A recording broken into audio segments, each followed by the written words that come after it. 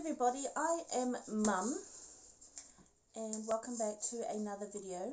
Dee Dee's here, she's just playing with some toys on the floor. Yay! Alright, I'm going to share with you the progress I have made on my costume for Armageddon. And so, hold on, let me grab this. Yes, kiss Mum. Right, this is the mask that we ended up making out of EVA foam. And my original concept for my costume was to have like a medieval type dress and a cloak.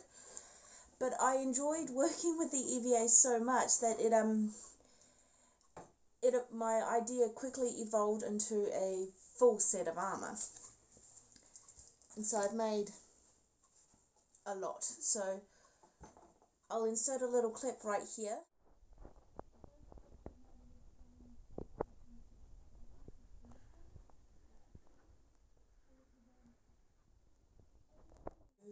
What I've got now, nothing is painted yet, but it's almost all completely sealed. So I have made leg pieces, arm pieces, shoulder piece, and the breastplate. Now everything secures with elastic and Velcro, so I can put it on for the most part on my own. Yeah. And so we'll go through piece by piece. Now everything is made, I guess, in the same manner that I did. Yeah, in the same way that I did the mask, with the cutting the foam and then expanding it with a heat gun. And so I think all in all I've made, it was nearly 3,000 feathers. Some are only about 2 centimeters tall and some are nearly 17 for the larger ones. So these here are my arm pieces, and they go on like this. Now underneath my armour I'm going to wear a long sleeve black shirt and I'll wear long pants, so I'll be dressed in all black. So those are my arm pieces. Now this is all going to get sprayed with a metallic spray. I'm kind of going for this colour here, which I have on this cool clock my husband gave me.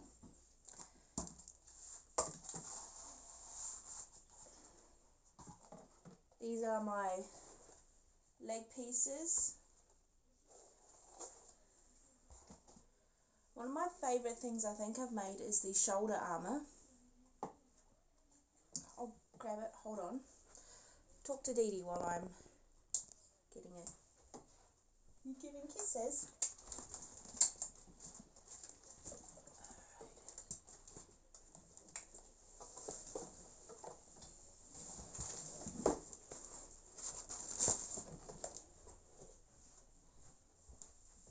Saying hello to our friends. You are in somebody else's box. This is Willow's.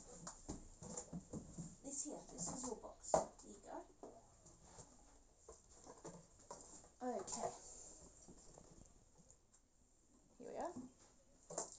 So this is my shoulder pieces, and I go on like this,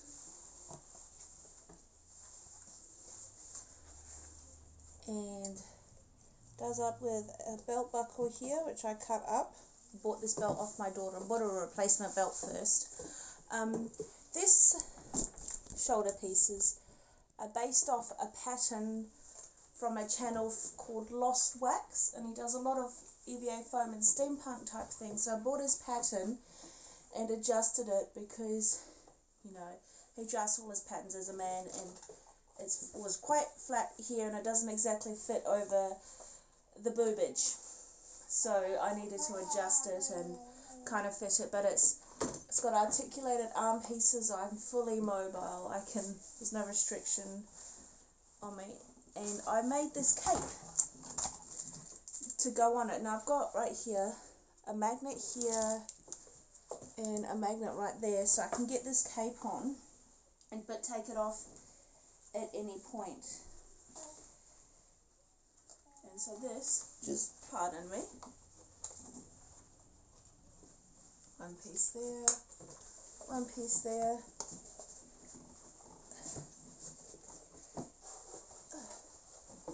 And so that kind of just magnets on like that. Now I got the idea for this cape, kind of the way Thor has his cape in the Thor film. So I just kind of drapes off the back of his shoulders, and that just comes off quite easily. Now there is a foam piece that I have made to go over this to hide the stitching and such, but I won't be gluing that on until I painted everything. And now I will show you the breastplate that I've made. Now it's up on my dressmaker's mannequin, which is sitting inside a garbage bag so that it won't get dirty when I paint it with spray paint. And here she is in all her warrior type glory.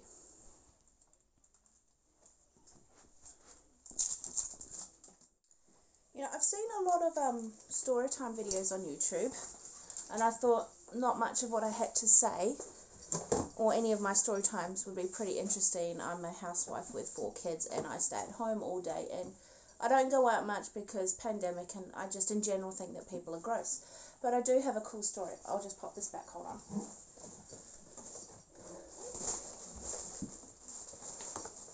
Now, my story happened when I was between the ages of,